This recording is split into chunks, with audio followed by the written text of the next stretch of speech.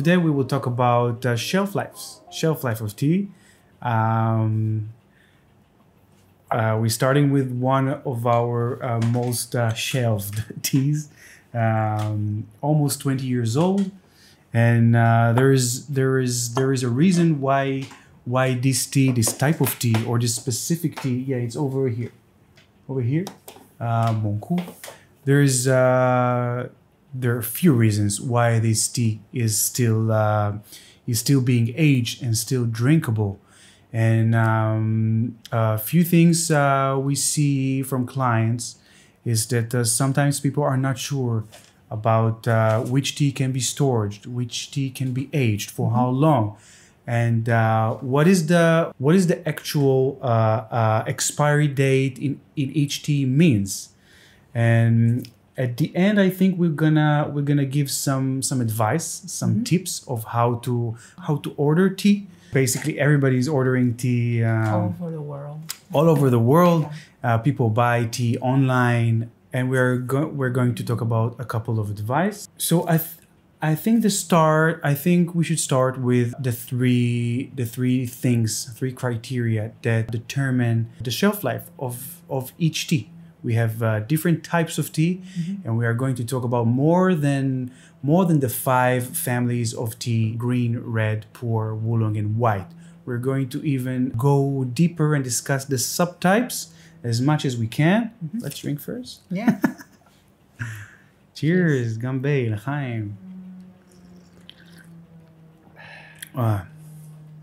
At some point, we're going to move to another tea, but we can definitely get along all day with this tea. But especially now, it's in the morning, and pu'er, especially raw pu'er, it's a morning tea. So the first half of the day, we will start with raw pu'er, but it also depends on the season. This is for another podcast. Yeah.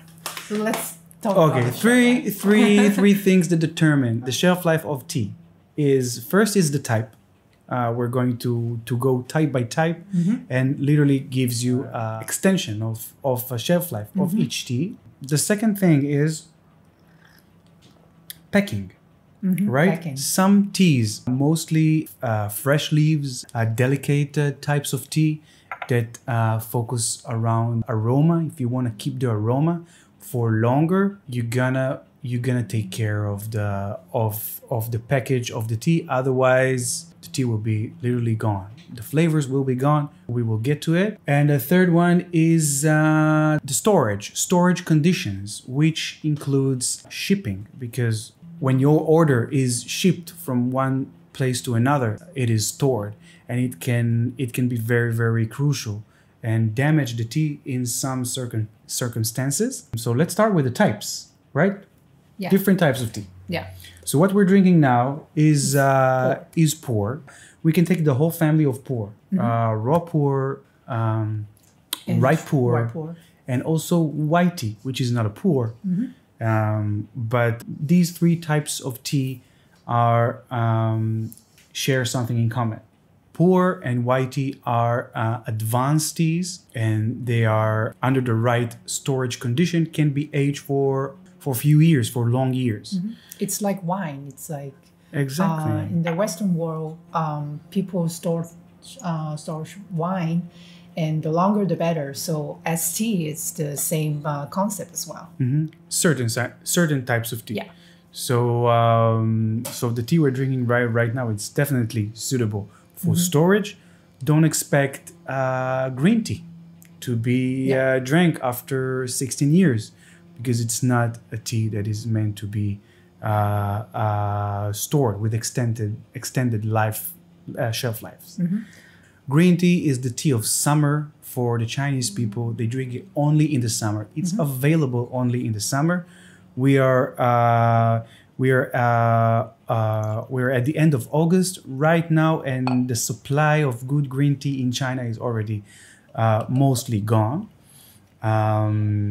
Our green tea is sold out already more than a month ago, and it will be back again next year, which is answering a lot of people's questions that are looking for green tea through the year, all year, basically because they got used to green tea. Green tea is more popular in the West, and people sometimes not aware of different types of tea. And maybe if they mean to say oolong, maybe if they mean they like a specific pour type, they sometimes don't know it. They just call it green tea as a general term. In their favor, I would say that green qing is another way to describe. Am I saying it right? Qing is another way to describe the process of tea. So the term green, not only lu, which is the color, in Chinese, well, we use different terms to describe the greenness of tea, and sao qing, right? Sao qing was sa qing. Sa qing, sorry. I mean, this is called kill green, right? Yeah, it's called kill green. Kill green. Almost every tea, you kill the green, but not every tea is green tea. So in the terminology of tea, you also have a constant use of the word green in different terms. We didn't really say about the green tea how long. We said it's the tea of summer, and it usually consumed within a few months, like 3 to 6 months. If you're keeping your green tea at home in the freezer or even in the fridge, as less capacity as possible, as less amount of tea leaves as possible, you will maximize the shelf lives. If you're going to keep your green tea, it's a general thing because you have a lot of subtypes of green tea.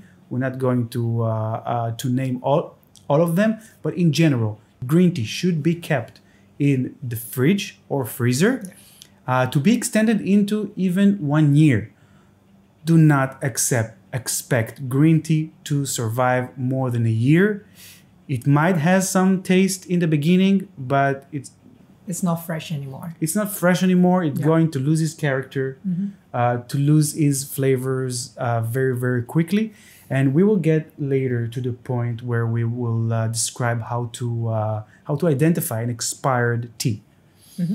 So let's talk about moving on to the oolong. Oolong, we have to separate the light oolongs and the dark oolongs. Yeah. All right.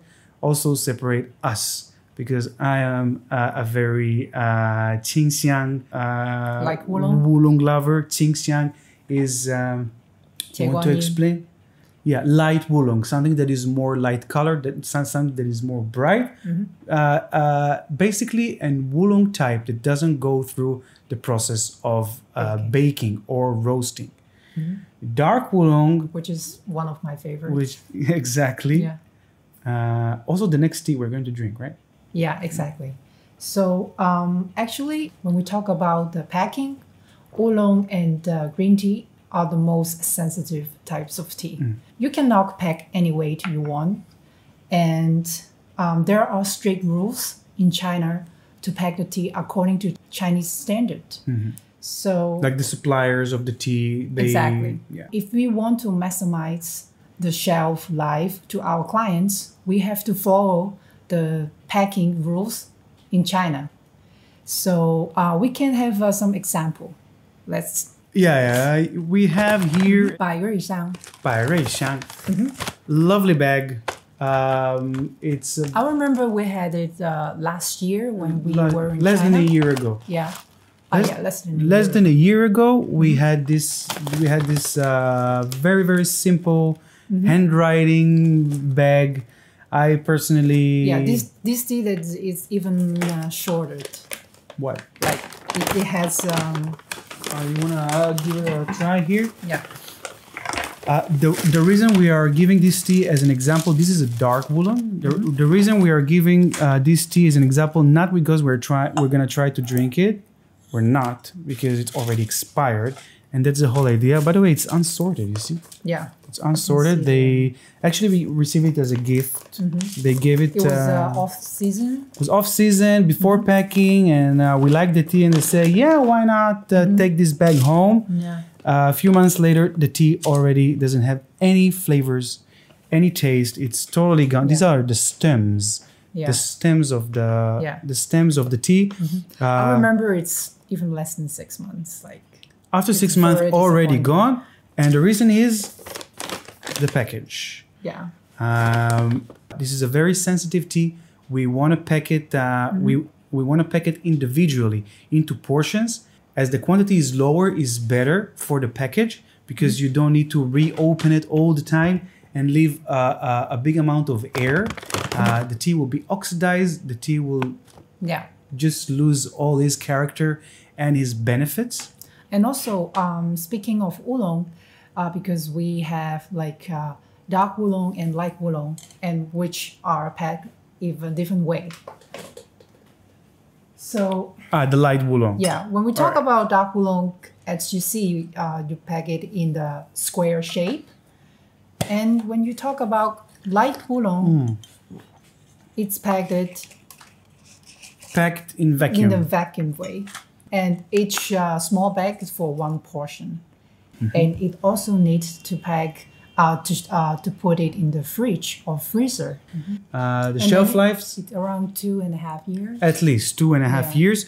Actually, because we're very, very picky about the Tieguanin, we have an extra fridge only for Tieguanin with different years, with different seasons, and we're testing them all the time. Yeah. We're comparing them all the time. What happens to the same tea 1 year outside the fridge and inside the fridge? Yeah.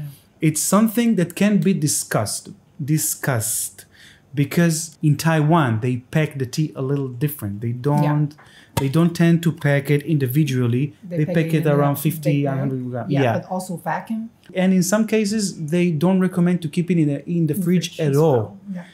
Thing is, oolong in Taiwan is a little different. The cultivars are different. The altitudes are different. The techniques may be a little different, but it's technically Chinese tea. So you keep it in vacuum in the freezer for the tea not to absorb the humidity, the water, and that's how you keep it fresh.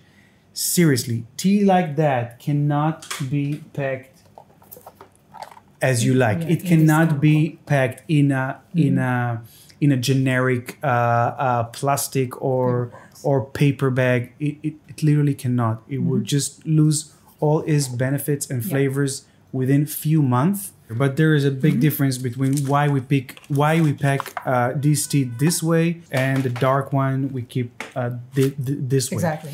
The main reason this bag, by the way, it's an aluminum, very thick bag that can keep this tea for 3 years. Yeah. At least 3 years at least. This one didn't survive for 6 months.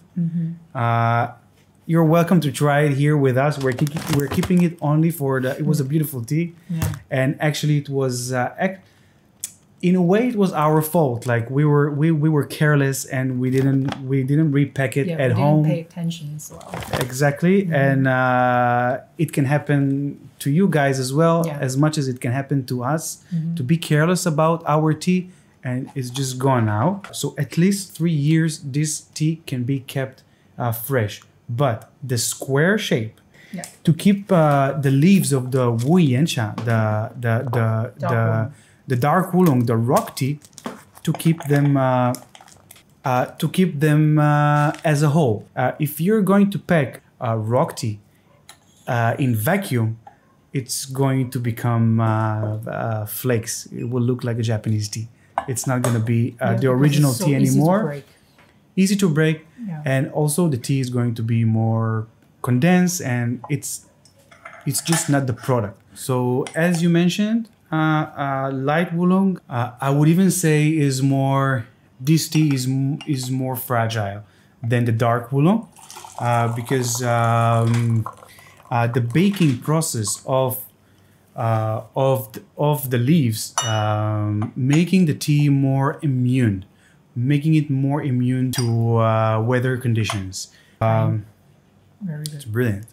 Red tea is our next tea. Actually, it's the most easygoing among all Chinese tea in terms of packaging. Instead of packaging and storage.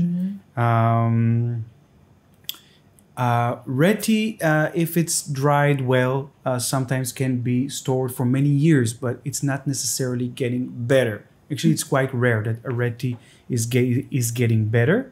But there are a lot of subtypes and different growing areas of red tea, so it's not like it's not a rule. But red tea is more flexible with its weather conditions. Europeans used to ship from China huge quantities of black tea, of red tea to the West, and these journeys took months. Yeah. And we're going to talk about delivery at the end. It's one of the most important thing to take care of before you buy your tea, because everything we talked about packing right now doesn't worth a dime if you don't care about the shipping, how the tea is delivered to you. If every tea, even red tea, is going to spend time sunbathing in the summer, On boat. yeah, or the boat, or in a third party storage. For example, we're shopping in our favorite online tea shop, and we want to buy a little bit of green tea and a little bit of red tea and some nice pour cake and maybe some long juice, some Dragon Balls of white tea. These different teas has different requirements of shipping, not only packing. Exactly. Yeah, if you choose to order only red tea, then you can be maybe a little more loose about the way you ship things. But I think this is the part when we really give the tips of people that wants to order tea online, especially abroad. If you're buying something that is domestic, shouldn't be a problem. But taking under consideration long distance shipping, as less handovers as possible. Yeah. Don't let the tea come from third parties, different shipping companies. Guys, door to door, a very well sealed package that deliver everything within a few days. We received samples from China yesterday. Yeah. We didn't try it today, but we promise next time. We also have tea room within 2 hours. We're going to try some new samples from China. This box took 4 days to arrive. Yeah. It cost. All right, it cost. It cost you, it cost us. But if you're spending good money on your teas, then just don't forget to pay attention to the shipping, because you can literally ruin everything. Exactly. So did we talk about all the types of tea? We talked about white, and let's make a summary. We talk about pour and white. Yeah, we talk about oolong. We talk about 2 types of oolong. Green tea. We talk about the green tea We talk very about briefly. red tea. And red tea. So basically, we're all covered. We're good. We're covered. Yeah. How do we recognize a tea that is, maybe we have some tea at home that we bought long ago, and only now we're watching this podcast. How can we know if this tea is expired or not? I will answer. Okay. I will answer. No worries, Lokes. I will answer. Only taste it. All right? Only taste. All right. Yeah. Before you taste, all right? Watch out. Before you taste, first you can smell the tea. There is a very unpleasant smell of plastilina, like the kids the kids game. It's very strong. Sometimes smells like candies. When you smell this in a tea package, move on. Second thing is take this guide. We were also going to attach it to this podcast in words, where it will be more organized of how many months, how many years each type of tea and what is requirements. If you have green tea you stored in your kitchen for more than a year, it's already passed away. All right. Yeah.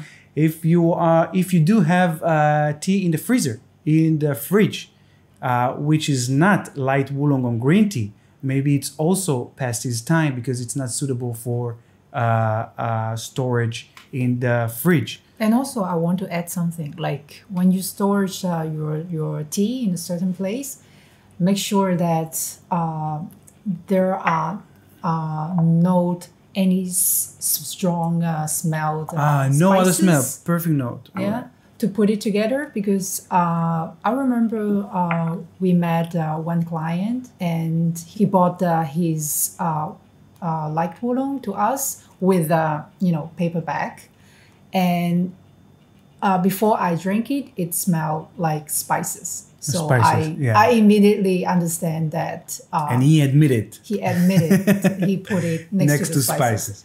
So that's why it's a big no-no to put tea next to something, especially something food, else that has odor, perfumes, spices. Exactly. Even different types of tea. People that are really serious about their tea stock, they separate the types of tea. We're definitely doing it in our storage.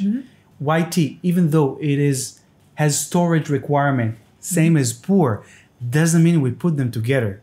It's very important to understand that. I don't know any single type of package in the world that fits all 5 families of tea. So this is also something you need to be aware of. Each type of tea has its own package because of storage, because of shipping, and of course because of the different shelf life if we want to maximize it. And also, like in our point of view, of course, like clients that want to try a lot of different varieties of tea, and we choose to choose our collections of our tea, because only this way we can allow us to pack in a way that fits Chinese standard, and it can keep the freshness and let our clients to enjoy the tea instead of just offering a lot of varieties of tea. There is like an industry standard of packing different types of tea in the same generic bags. Like the bags can be very, very beautifully branded, and it can be also economic, like the cheaper and easier way to go.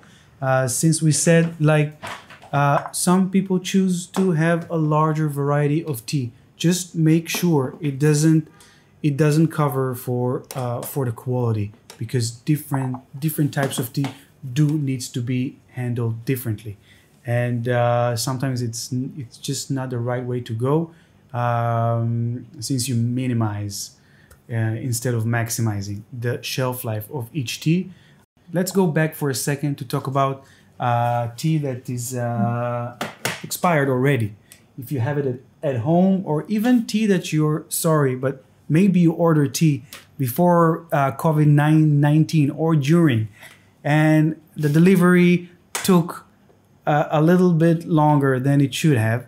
We know a lot of clients that have been going through this, and they are expecting their tea for a few months now, but you don't know what were the condition of the shipping, and you don't know where your order was placed during that time. There is, sorry to say that, there's a good chance the tea is totally damaged. Again, depends on the shipping, depends on the packaging, depends on the storage, and also the temperature. Varies the temperature.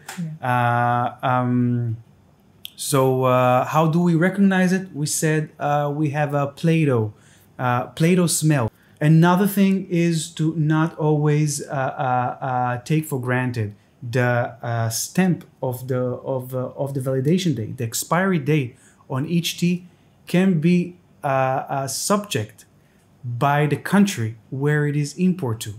I will explain. As the importer of these tea, I have certain rules here in Israel how to declare the expiry date of each tea. And some teas here are not recognized by the local health ministry, and every country has different rules. So we have to follow local regulations and declare. For example, we have to declare an expiry date for pour, even though it doesn't have one.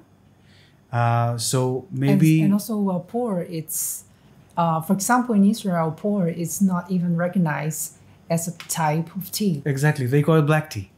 They call it black tea. And when I started to investigate about raw pour, they say, all right, maybe it's green tea. So it's very, very common. And not everybody is dealing with export-import regulation and sending their teas to the labs. But this is something that is very, very important. Not necessarily what says on the back of your package is correct. Again, trust the supplier you're buying the tea from. Usually in their website, there will not be in their website, social media, or even directly. Give a call to your supplier and investigate and talk about it. Advise me how to keep this tea, how to store it, what is the validity date, expiry date. And the third way to identify an expired tea is to taste it. And then you see that after the first, second, or third brew, the taste start to fade out. And the tea that you were supposed to brew for at least one or 1.5 liters of liquid in total turns out to be completely gone after 500 or 600 ml. This is not the tea that you paid for. This is not the tea that you stored and kept and waiting for to enjoy. And that's the easiest way to identify an expired tea. The taste is gone. The benefits is gone. And there's also something that I see. It's the use of long distance shipping, literally with a ship. Yeah. Now, seriously, that's a big no-no in the tea industry. Yeah. And it's quite well known, but it's... I still see that people are doing it. You do not ship tea by the sea. You just don't do that. As less handovers as possible, and the quickest shipping by air, no third parties involved, no third parties storage. You simply don't buy tea from third parties website that store the tea in their conditions, next to items that are not tea, next to items that might have odor, might have different smells. Maybe your tea is being stored next to Chanel perfume. I mean, it's not gonna give good results. So buy tea from tea suppliers, buy tea from people that knows how to pack, how to store their tea, that gives you a reliable information and instructions about how to store the tea in your home, and of course give you the possibility to ship as fast as possible. Pay this money seriously. If it's going out of your pocket, pay it. Door to door, express shipping. And I'm sure that if you're watching this video, you're also a tea lovers, and you will also feel the same way when the package arrives here, and you can't wait to open it and try it just like us. And it's also maybe the Corona time, the COVID-19 time. People receive their orders after a long waiting period of time. Yeah. Maybe it's a good opportunity to try out some advices we talked about today. Try the tea. Open it up, smell it, taste it, compare it to other packages, other brands, other teas that you have, and investigate more, because people spending their good money on their tea, and they want to enjoy it, but not necessarily aware of the different requirements and circumstances. And that's about it. Hope we helped. Thank you so much. All right. Thanks for watching and listening. Yeah, and we hope that we see you guys soon with the next topic. Yeah. Thanks for the kilos.